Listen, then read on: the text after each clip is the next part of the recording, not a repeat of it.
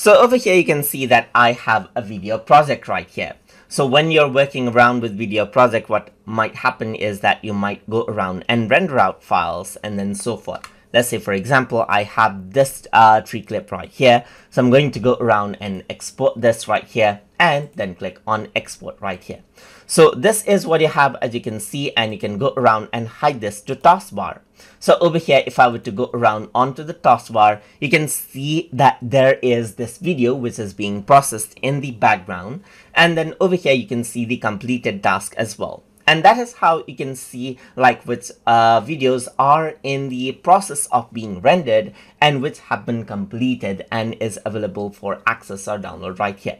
You can also go around and see the details through the taskbar right here, just like this. So once you go around onto details, then you can see the duration of the file name right here, the updated, the size, and the video, and so forth. And you get the preview over here, just like this as well.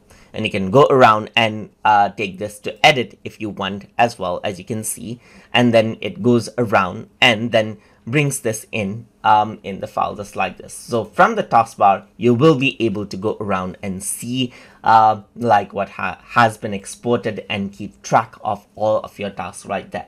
So I hope you guys learned something as always. And as always, please like, comment, share, and subscribe.